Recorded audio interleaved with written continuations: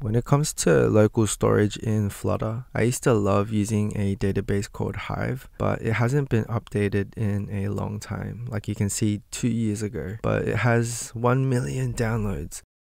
Recently, there's this community edition that has gained more popularity, and I'm making this tutorial to give more exposure to this package so that it doesn't die. I really love using Hive because of its simplicity, so go show some love to this package. Let's try to keep this one alive.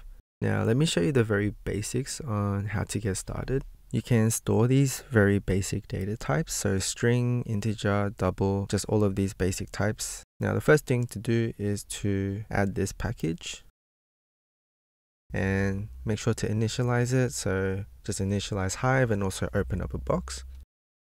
Now when it comes to the basic operations, you've got the opening and closing the box. You can just call this box whatever you want.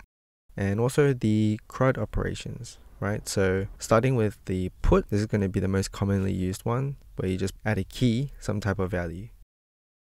So we got get, delete, and you can also just clear the entire box. One useful one I feel like you can know about is this listener. So you can listen to the box, but you can listen to a specific key in the box. And if anything changes, then you can just rebuild everything. So on a very high level, this is just the summary of what you would need. Now, I feel like the best way to learn, if you haven't really used this stuff before, is to build a very basic notes app or like a to-do app to try to store information in the local storage and read from it. So that's what I'm going to show you in the next part. So I've opened up a brand new Flutter project, and just to keep everyone on the same page, in my main function, I'm running my app, which brings us to this home page, which is just a blank scaffold. So you should just have a white blank app like this. Now the first thing I want you to do is to open up your terminal and let's add in the packages. So Flutter pub add Hive community edition, as well as the Hive CE Flutter. So add those two things. And then in the main function, let's change it to an asynchronous so that we can initialize Hive, and then we're going to open up a box.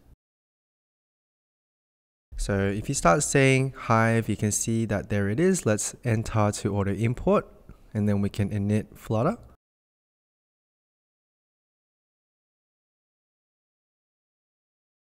Now let's open up a box, and you can call it whatever you want. I'm just going to call it my box.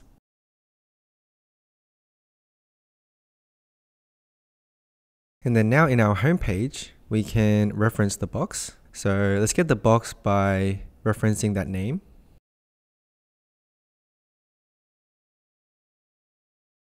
My box. And then let's create a text controller so that we can access what the user types. And let's create our list of to-dos, which will be just blank list right now. Sweet, and then in the initial state, so when this page first loads up, let's load the data. And if no data exists, then we're just going to default to a empty list.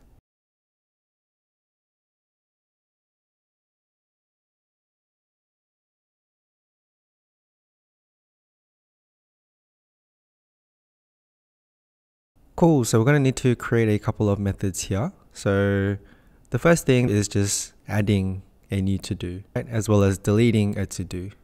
Sweet, so if you look down in the scaffold, if you go to the floating action button, you can see that we can create that there. Now I'm just going to give it an icon. So you got the plus sign.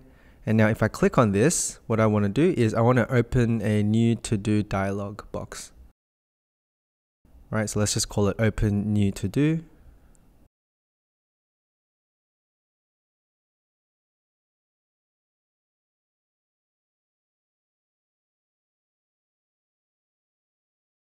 And let's see if we get this. So if I click the on pressed, then let's open to do.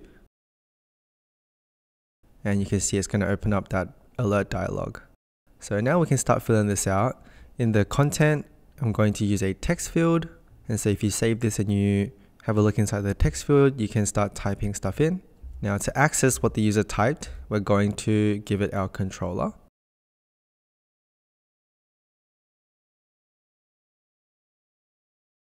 And then beneath this, let's have some actions.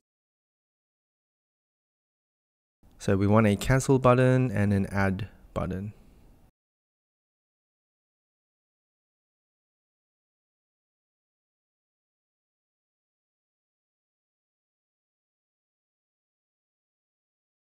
Sweet, so there it is, and we can now cancel and then add. So starting with the cancel, I just want to pop the box. And let's also clear what's in the controller.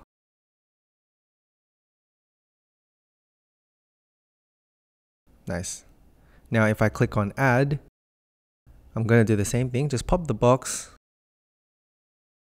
And then we want to add this to do. So now let's come down here and create this method. So firstly, let's get the text from that controller. And then let's update the state and just add it to our list of to-dos. And then we can clear the controller.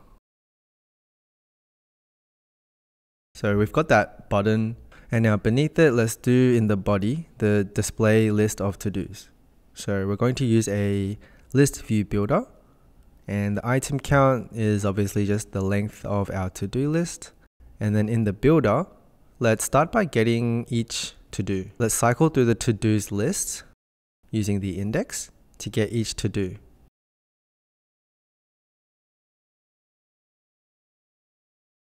And so if I put this in a list tile, you can see that it's now showing up. Beautiful.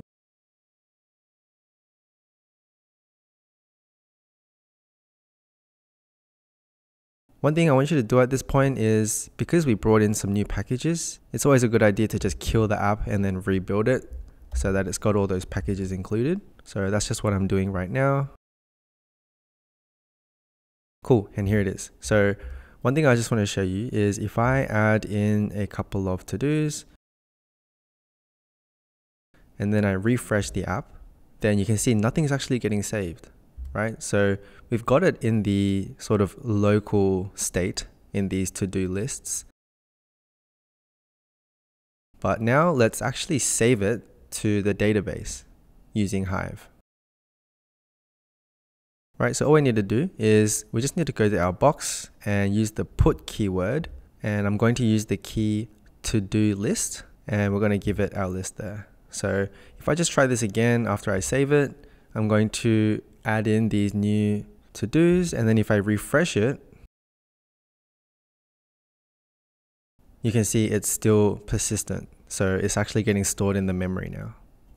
Cool, which brings us naturally to the deleting part. So if you come down to our list tile on the trailing section, let's just include an icon button to delete.